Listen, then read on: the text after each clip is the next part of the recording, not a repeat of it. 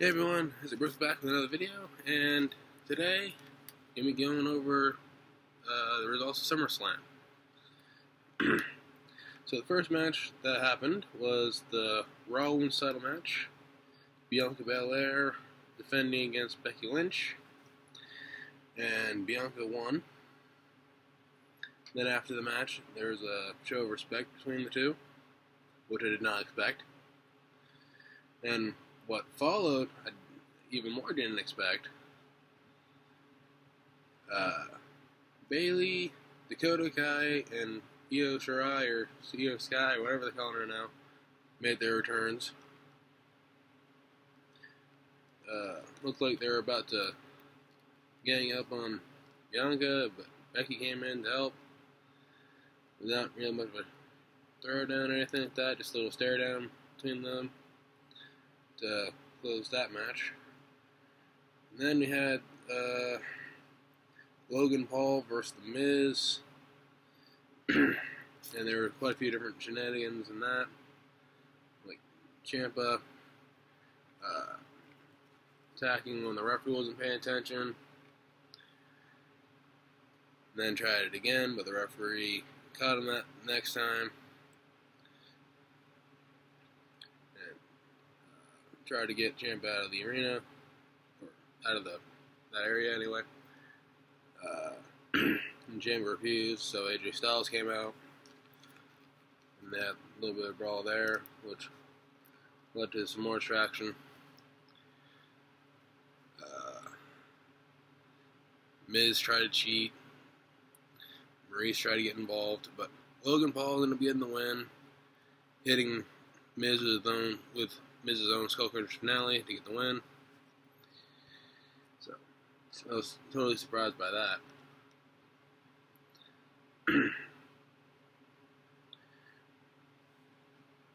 Then it was Bobby Lashley defending the United States title against Theory, and Lashley ended up winning that, despite Theory's best efforts to try to beat him down before the match could even begin with the briefcase.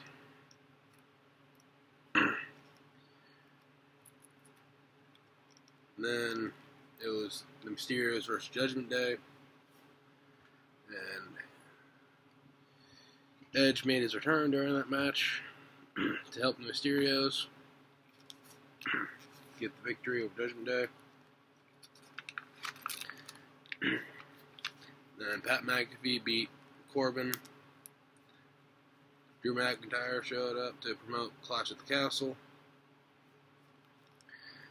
Usos ended up defeating Street Profits in the tag match for the tag titles. I'm not really too happy about that,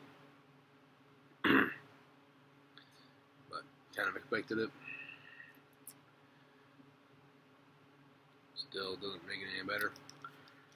Then, surprisingly, Riddle showed up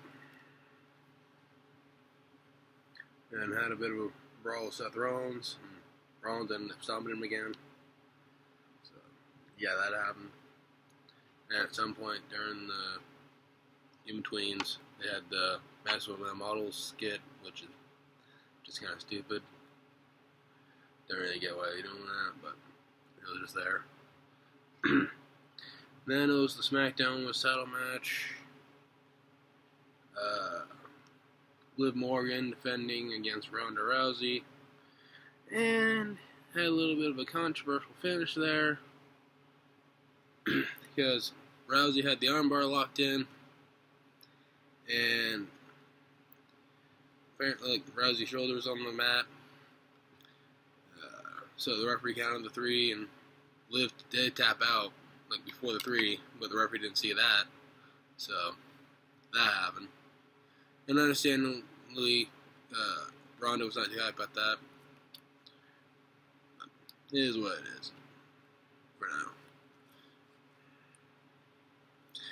And since they were in Tennessee, they had Kane, who's the mayor of Knoxville now, coming out to announce the attendance. Can't remember how much it was, but like close to 50,000. Then it was the last man standing match between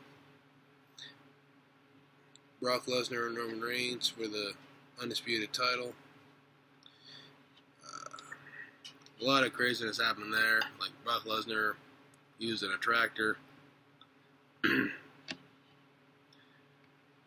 Theory tried to cash in near the end, but much like his attempts at beating Lashley, he failed. But they didn't announce like, oh, Theory's cashing in his Money in the Bank. So not really sure if he still has the briefcase or not, but I'll have to wait and see on that. And unsurprisingly, but in more, what was I gonna say? Yeah. Frustratingly and unsurprisingly, Roman Reigns won. And of course, much like how things have been done a lot recently, Roman didn't do it by himself. Had the Usos helping him, had Heyman to an extent helping him, and I guess you can say Theory in a way kind of helped him. Ended up dumping a whole bunch of stuff on top of Lesnar and keep him down, which was really stupid. But yeah, Roman's still champion. Anyway, that's all for that. If you like this video, give it a thumbs up, and subscribe to the channel if you're new. And with that, I'll see you next time.